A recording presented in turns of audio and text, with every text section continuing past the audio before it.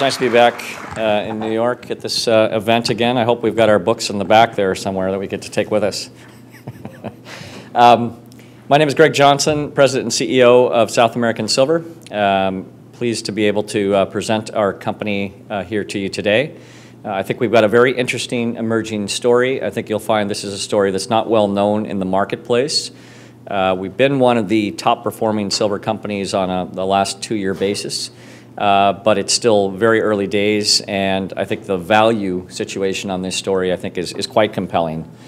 We are going to be making forward-looking statements, and I strongly suggest that investors take a look at our annual information form to document the various risks and uncertainties having to do with the mining business. Maybe just a bit of an introduction first off. My background, this is my second public company. I'm one of the original co-founders at Nova Gold. I was there for a dozen years and helped as part of the team growing that company from about a $50 million market cap to about a $2 billion company when I left. I was first introduced to South American Silver as an investor in 2007 for their IPO.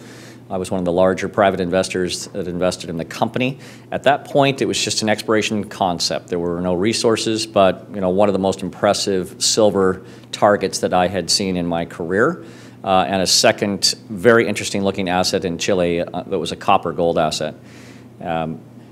In 2009, they asked me to join the board of directors. That gave me the opportunity to get to know the team and the assets better. And then in 2010, the company undertook a full-time CEO search. And I was looking for the right opportunity to jump into. I saw two potentially world-class assets, a company that didn't have a lot of market exposure yet, and a huge opportunity in terms of growth. And it was really the early days at Nova Gold where we were a small technical team that was the exciting part in terms of building a company, and that's what I hope to bring here. Two key assets in the company. The Malkukuta silver-indium project is our most advanced asset. We are currently in the final stages of an engineering update on this project that will be out next month, looking at production, projection increase, and overall optimization. But our study from last May indicated a project producing about 13 million ounces of silver a year, making it a top 10 silver producer. And our target in the next study is looking at something between 18 and 20 million ounces a year, so making it a truly world-class silver asset. In addition to the silver, it has one of the highest concentrations of indium and gallium of any project in the world. These are two high technology metals. And one of the things we'll talk about in the presentation is the fact that we've recently taken in a strategic investment by a number of Asian groups interested in those indium and gallium technology metals to help facilitate development of the project. And this could potentially be one of the largest producers of those key strategic metals in the Western world. The second asset is the Escalones copper gold project located in central Chile. This is one of the most productive copper belts in the world. We're right next door to the El Teniente mine, which is the largest underground copper mining complex. Just early days, but we tabled this brand new resource in January of this year. So this is something the market has yet to fully digest, but we think there's tremendous value potential in this project as well. As many of you know, it's been a challenging market over the last 18 months in the sector. Companies are trading at really valuations almost rarely seen in the last decade. And I think it's a real opportunity looking at names here in the market today. So looking quickly at the first asset, the Malkukuta project, it's located in central Bolivia, which is historically one of the largest producing regions for silver, located in here. The project is already, in all categories, nearly 400 million ounces, so it's truly a world-class silver resource. And you got about 2,500 tons of indium content and about 2,000 tons of gallium. So all in, if you treat this as kind of equivalent value to silver, you're looking at a project in excess of 500 to 600 million ounces equivalent value. And in today's trading prices, indium and gallium are in kind of the $600 a kilo price range. If you price those in ounces, they would be similar to the price of silver. So you can almost, on a value basis, treat them as silver value. Second asset, the Escalones copper project here in central Chile. As you can see, we've got about 400 million ton resource at about 0.5% copper when you include the copper plus the gold and silver and moly valley. This thing is wide open to further expansion. By copper standards, even though On an equivalent basis, this is worth about 400 million ounces of silver. As a copper project, it's still relatively modest in size, and we believe there's a lot of room to continue to grow this asset. We're actively drilling it. We are coming to the end of the drill season in central Chile as we're getting into winter. So we'll probably be wrapping up this month, and we'll look to bring those round of drilling there, plus metallurgical test work into the company to support a first preliminary economic assessment by late this year. One of the first things that investors, when they're looking at South American silver, want to talk to us about is just, Bolivia. Can you do business effectively as a mining company in Bolivia? What are the analogs? How can you feel comfortable, working in this emerging economy? Bolivia is one of the poorest countries in South America on a per capita income basis, but they also are one of the richest in terms of resources. Mining is the second largest economic sector after oil and gas, and it's a critical component to them building an economy there. They've seen a lot of change over the last 6 years under the Morales administration, including embodying the concept of indigenous rights and consultation into their constitution. And much like the trend we've seen throughout the Andean region, this concept of greater indigenous autonomy and local say is really quite prevalent here in Bolivia. And in fact, one could argue it's more mature than the trends we're seeing in other locales such as Peru, Argentina, and other locations where recently projects have been held up due to lack of indigenous consultation. To us, local is key. If you can work well with your local indigenous communities, that's really one of the keys to unlocking value in an emerging economy like Bolivia. And to that end, our team collectively has been working down here for nearly 20 years, so we've been on the ground for a long time in Bolivia. This is the former Chevron Minerals South American exploration team, and we've been through kind of the ups and downs, if you will, in Bolivia. We see things actually continuing to move towards the positive from a mining perspective, and we're seeing strong support from our local indigenous communities. We spent the last year really focused on working with them, developing impact and benefit agreements with these local indigenous communities, and they have formed a coalition and are actually lobbying on behalf of the project in La Paz and Potosí. The model we've used here is the same model that was used at Sumitomo's San Cristobal mine, which is the third largest silver mine in the world, located in Bolivia. They basically formed a coalition with the 6 local IUs, which are these land-owning indigenous groups, and those groups over time developed service businesses and other benefits that came in from the project itself. This was also similar to what was used by Newmont at Intirami, and we've modeled the programs that we're doing off that. This is not necessarily expensive. It's something that takes time, commitment, and it's really about respecting the local culture, involving them in the business opportunities, the service businesses related to the development of mine. This is very much a win-win situation when you have this on board. So we feel quite good that we're building a base towards social license that's going to be key to helping to mitigate the risk of working in a developing country like Bolivia. Looking at our share capital structure, about 115 million shares outstanding. This is subsequent to the financing we completed earlier this month with the Asian technology investors. We're looking at a market cap today. Looks like it's a little bit out of date. Around $160 million market cap today. A trading volume around 150,000 shares a day. So we're actually, for a smaller cap name, fairly liquid. We're looking to move towards a QX listing here in the near term to provide better liquidity here in the U.S., but we're a full TSX listed company now. In terms of holders of the stock, management owns 9% of the shares directly. This recent investment with the Asian technology investors was about a 9% level investment. We have 2 other private equity groups, the Zamin Group out of the UK and Azurium. Zamin particularly is focused in southern South America, looking at investment in assets, particularly iron ore, in Brazil, Uruguay, and Bolivia, and they've been a good supporter of the company.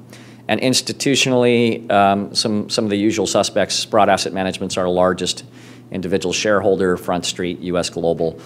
Institutional ownership is clearly one that we'll look to grow at about 22%. There's a lot of room for this number to go up pretty considerably. The track record of growth for the company since its founding in 2007, with the initial IPO of just $20 million based on the fact that there were no resources in the ground. Fairly humble start, but within a single year we had grown to a 100 million ounce silver resource in the ground, grown that to about 200 million ounces by 2009. I came on board in 2010 and helped facilitate about $36 million in financing that year. That allowed us to accelerate the activities on the silver-indium project, which resulted in a significant increase in resources in 2011. And it allowed us to queue up work on the copper-gold project, which had been in the asset in our portfolio mix, but had not actively been worked on since its discovery back in the late 90s, actually by this team at Chevron Minerals.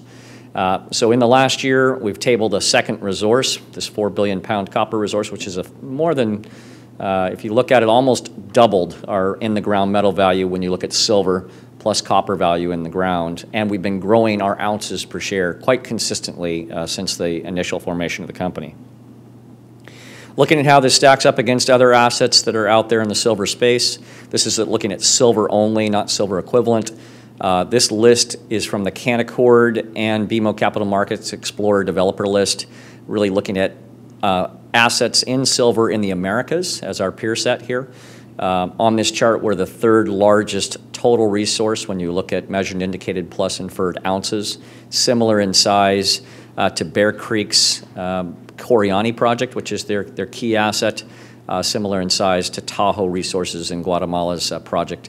One of the things you'll see when you look at the lower part of this table is with the move in silver from kind of the $5 to $10 range to the current levels in the 20s and 30s per ounce, we've seen a real move towards development of bulk mineable deposits, looking at things that are open pittable, either producing a concentrate that's smelted, or in our case, as an oxide deposit, direct heap leachable. And that's a trend that we're seeing in silver based on the change in economics of those underlying metals.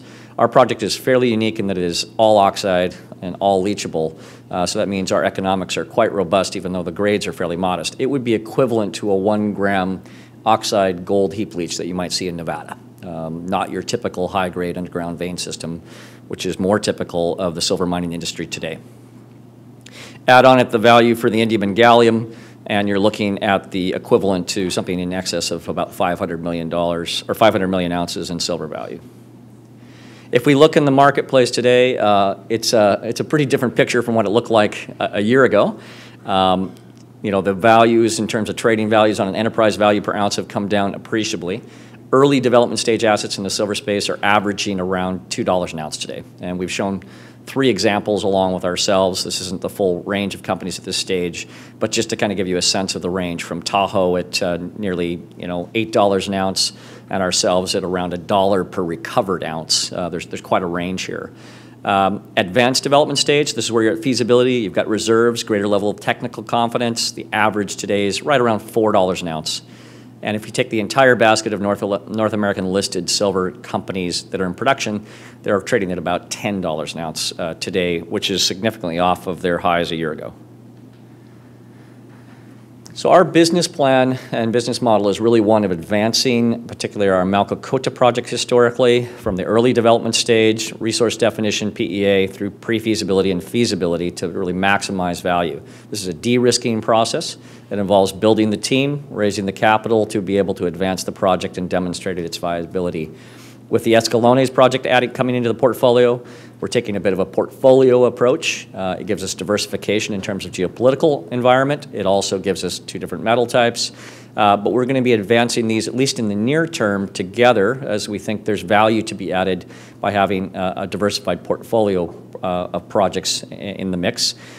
Certainly as we advance on the Malcocota project, if we're starting to see the company trade at a fairer valuation in the marketplace, at some point we'll likely consider, does it make sense to spin this out to shareholders as a copper company? And we'll look at that. We think the opportunity there is pretty significant for investors to have exposure currently in us and then later to take a look at options down the road.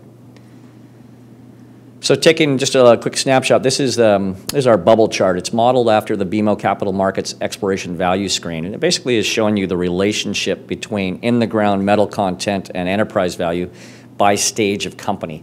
The silver producers are shown in these silver spheres. The larger the circle, the larger the enterprise value they trade at, and you can see there's a pretty good linear relationship between ounces in the ground and market value. You would expect that an asset at feasibility for the same size asset should trade at less than it would be in production because you still have to finance it, you still have to permit it, and you still have to construct it. So you'd expect these blue circles, which represent the advanced development stage, to typically be to the left of the producer valuations for the same size resource.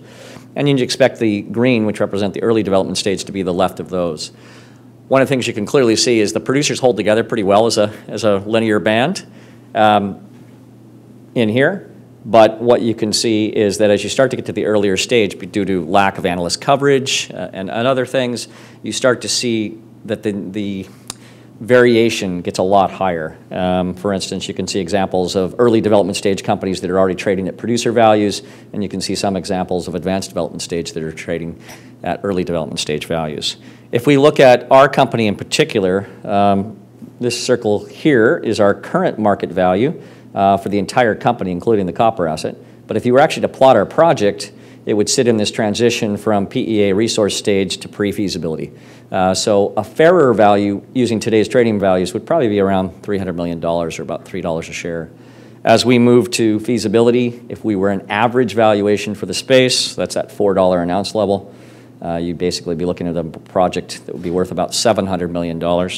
And once in production, the company would sit somewhere between, say, Coeur d'Alene here and Hecla or Coeur d'Alene and Hochschild in terms of potential market value, $2 to $3 billion company once financed, built, and operating. So it gives you a sense of the kind of capital appreciation potential an asset like this can have if you're successful in advancing it from stage to stage. I'd like to take a second just to introduce indium and gallium. I mentioned these early in the presentation. I don't think these are things that the CPM group puts out a yearbook on yet. Maybe that's next year. But these are two metals that you may not have heard of, but you use them every day in your life. Basically, anything with a liquid crystal screen is indium tin oxide. It's a transparent semiconductor. And so your BlackBerry, your iPhone, your flat panel television at home, your laptop screen are all indium tin oxide based technologies. That's about 70% of the market.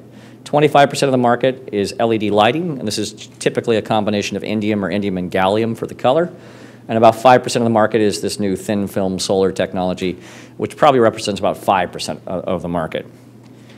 This metal is these two metals are quite similar to the heavy rare earths in that they are largely controlled by mainland China, estimated to be about 60 to 70% of the market when you factor mining plus smelting, because most of our indium comes as a byproduct of refining zinc. They are restricting exports on those metals, and other large flat panel manufacturing economies such as Japan, Korea, Taiwan need to look for other secure sources of supply. People who follow the space closely feel it's just a matter of time before China decides to restrict export further so that there's a price for indium inside China that's lower than the price outside, and in that way they could encourage manufacturing plants to be moved to China. The opportunity for us at 80 to say 100 tons a year as our kind of projections on this project, we'd represent about 10% of global supply.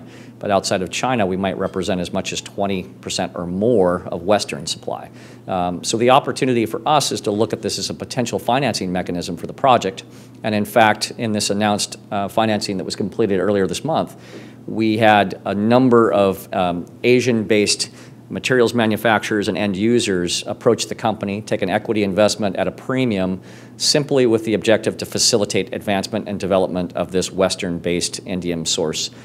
We have not entered into any kind of discussions or commitments with them on offtake, but the next step as we would go to feasibility would probably be to look at offtake arrangements that might finance the project. And with such a high level of production potential from this is a very attractive asset for them to be helping to move along. Already Bolivia is the second largest producing region for indium after China. Tech Cominco, most of their production comes from concentrates sourced in Bolivia. Sumitomo out of their San Cristobal mine is a major producer of indium.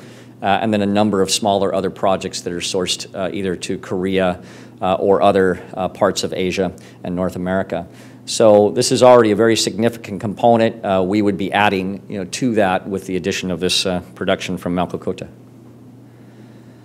Looking quickly at the district that we're working in here, this is an area where mining is not new. They've been mining here since the 1600s and 1700s.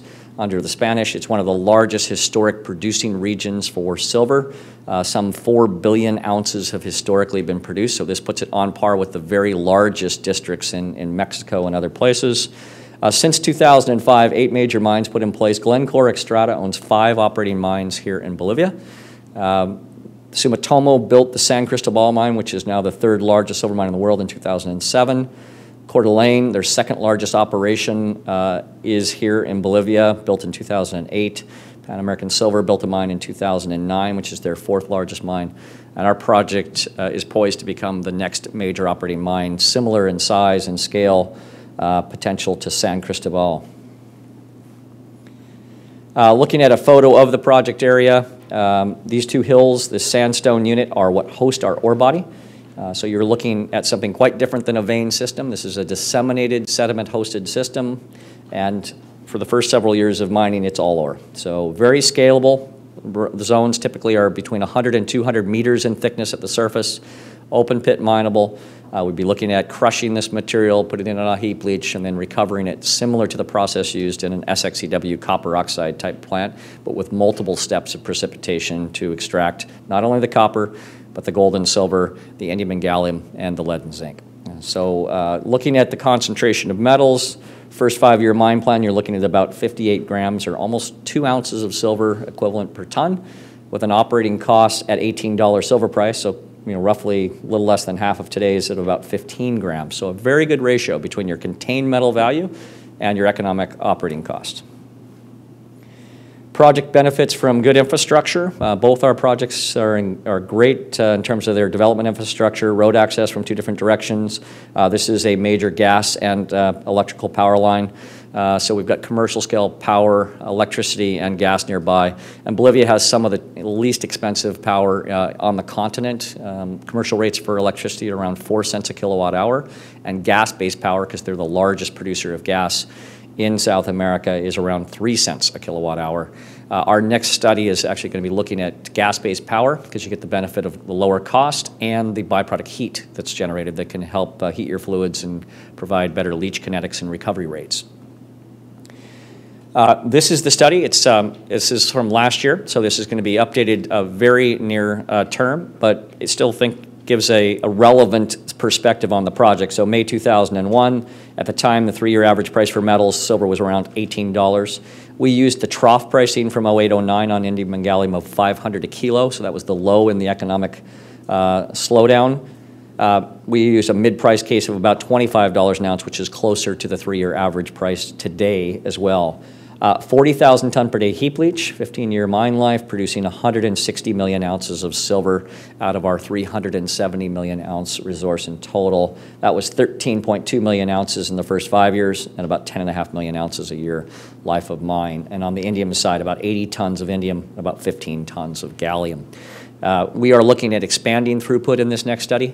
We're looking at going towards 70,000 tons per day in a staged operation, and that's going to help us, we believe, move towards 18 to 20 million ounces of production a year, which would make this truly one of the world's largest silver mines. You can see, even with the smaller operation that we're looking at here, very robust cash flows and MPVs on a per-share basis. You're looking at $7 a share roughly and $14 a share at 18 and 25 respectively. Very fast payback. It is dominantly a silver project. 70% of the cash flow at base case prices is silver. We get a nice credit here from indium and gallium, copper, lead, and zinc. This kind of pays for mining, if you will, from those credits. Looking at how this stacks up against other companies in the sector. This hasn't been updated yet, but this is last year's CPM yearbook producers. Shown in silver are the producing mines. Shown in green are the development stage assets. The largest being Barrick Gold's Pascua-Lama mine. Then Sumitomo's San Cristobal is the next largest producing asset. You've got Tahoe Resources in Guatemala, Pan American Silver in Argentina, Peñoles, Goldcorp's Penasquito mine, and then us. With our target to increase production towards 18 to 20 million ounces, that would move us up into this category in the top 5 producers of silver at those kind of production levels. So really standing out as a world-class asset. And on an operating cost basis, we're looking at costs in the lower quartile of producer costs. So somewhere in this kind of $3 to $5 range.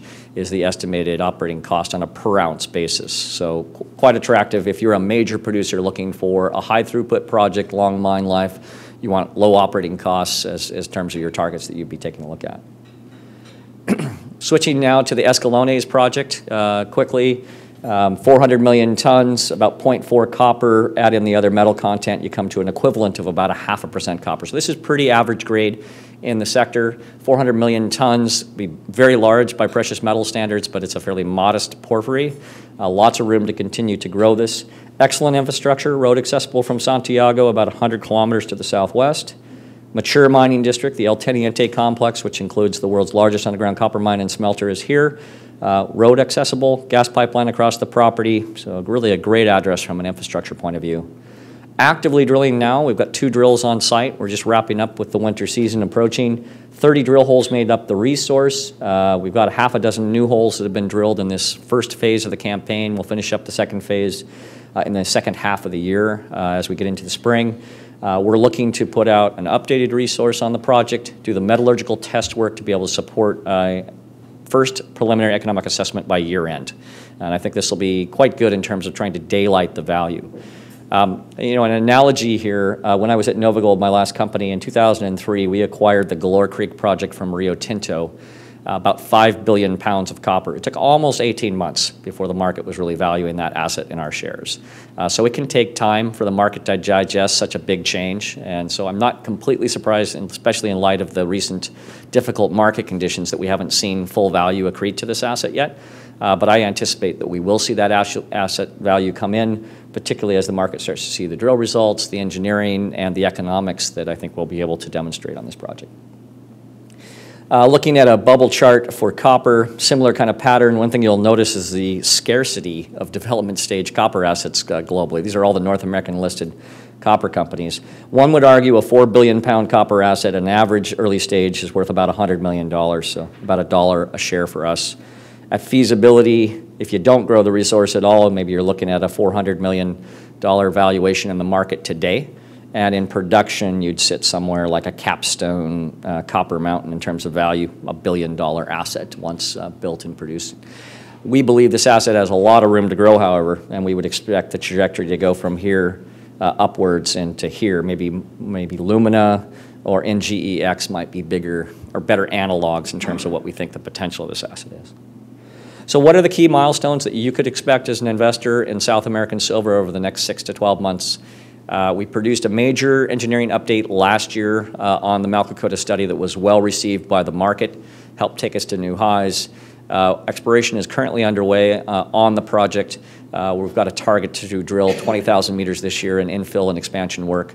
We've got this engineering update that's going to be coming out here in June, which we're looking at a significant expansion of production throughput and optimization. Feasibility work will start in the second half of the year, moving into next year. On Escalones, looking here on this project, the drill results as we're starting to wind down this first phase of this year's program, the test work and resource to help support that first PEA to daylight the economics on this project. So maybe I'll end with a bit of a value slide. You know, I think sometimes when you're looking at a sector, it's hard to distill it down to, well, what am I really buying when I buy a share in these companies? And one of the ways it's quite easy to quickly get a sense of what's the value intrinsically in a company is divide their resource base into their share capital to get a sense of how many ounces per share of whatever metal I'm looking at or pounds of metal I have. In the silver space, already compared to investing, say, in an ETF, you get tremendous leverage. The average is about $16 of silver per dollar invested in the shares, relative to an ETF, which would be 1-to-1, clearly. In a company like South American Silver, where you've got such a large resource base with such a modest market cap, you end up with tremendous leverage, almost $70 worth of metal value per dollar invested in the shares.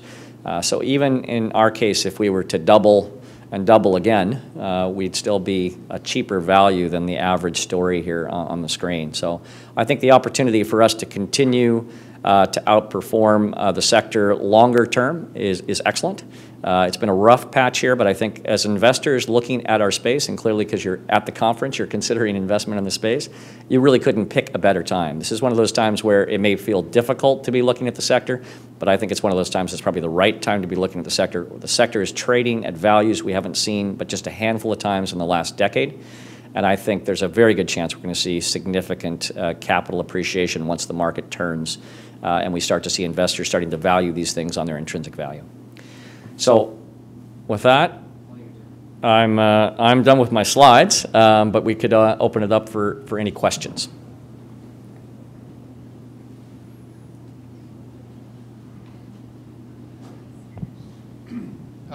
Greg, you touched on this strategic investment stake by the, quote, Asian Technology Group.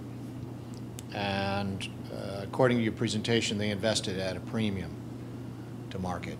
Could you give us some background on their identities and the rationale for their investment and some background on your conversations with them, et cetera? Yeah. I took my first trip to Asia about 5 years ago for Nova Gold when we were looking at strategic potential investors for Galore Creek copper gold system, and was really impressed with the scale of the market there, the interest in resources, particularly those that are based on the Pacific Rim. Working with some of the groups when I moved over to South American Silver that I'd worked with at Nova Gold, we identified a number of parties that were particularly interested not only in the silver but in the technology metals. And because this is an area that we're not specialists in indium and in the actual technology itself, we saw huge value in cultivating that relationship over the last couple of years.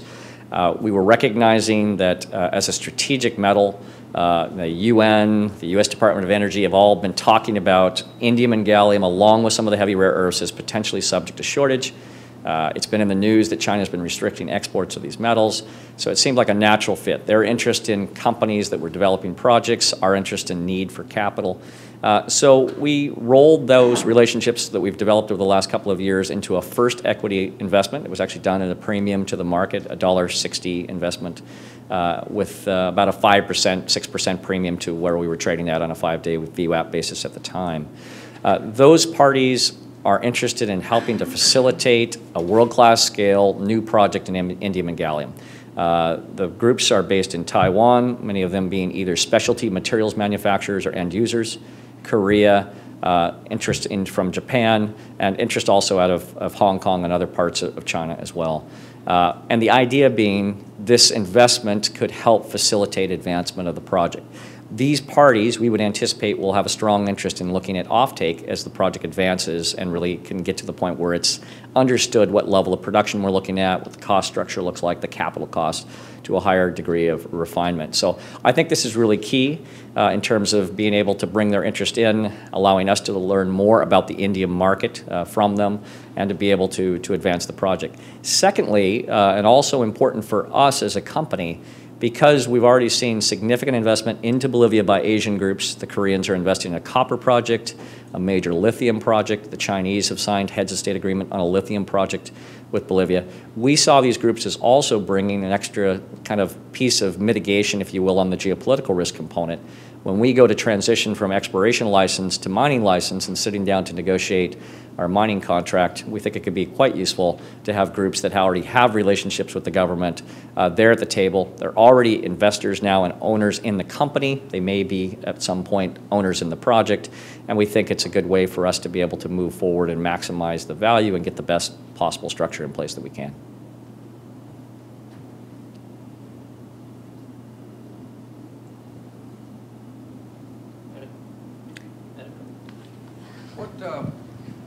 What is the actual next step in the process that you're in right now? Yeah, so on the silver-indium project, we're going to be, with the completion of this next engineering update, we'll be moving into feasibility work. So that's going to comprise additional drilling to take any remaining inferred in-pit material into M&I so it can become reserves. That's going to entail doing additional drilling because we've got several zones that remain open to expansion, so we want to know whether those can possibly go into a optimized feasibility reserve. In addition, we're continuing to do detailed metallurgical test work. We've been doing about 4 years of that test work with SGS Labs. And during the feasibility process, we'll also want to do pilot scale test work on site to test heap leaching under ambient climate conditions on site. So over the next 18 to 24 months, we'll be carrying out that work. Concurrently, we're collecting our environmental baseline information on the project. We're working with the same engineering firm that worked with Sumitomo, Pan American, and Coeur d'Alene. We're compiling that information, and so we can start the permitting process probably sometime next year to be able to look at positioning the company potentially for a construction decision in 2014. Our concept is probably a staged construction concept where we would start building, say, the first heap leach pad and then stage up with the second pad to come on stream to build the full scale. That can help manage the capital needs of the project and allow us to get everything worked out with a smaller project to start with. Now, should we become partnered or taken out by a bigger party, they may decide they want to go full hog right from the beginning, and your economics would certainly suggest that's your best way to get your highest economics. This project is also scalable well beyond the levels that we're looking at because of the wide nature of the ore body and the fact that it starts right at surface and is directly leachable. So one could certainly see this going beyond the 70,000 level per tons per day that we're envisioning today to a much higher level of production. On the copper asset, at this point, it's getting that drilling completed, that first set of metallurgical work done so that we can put out a first preliminary economic assessment, start to scope the project, and from there, understanding how much further drilling do we need to do, more detailed metallurgical work, and starting to move that into that engineering pipeline as a second key asset for the company.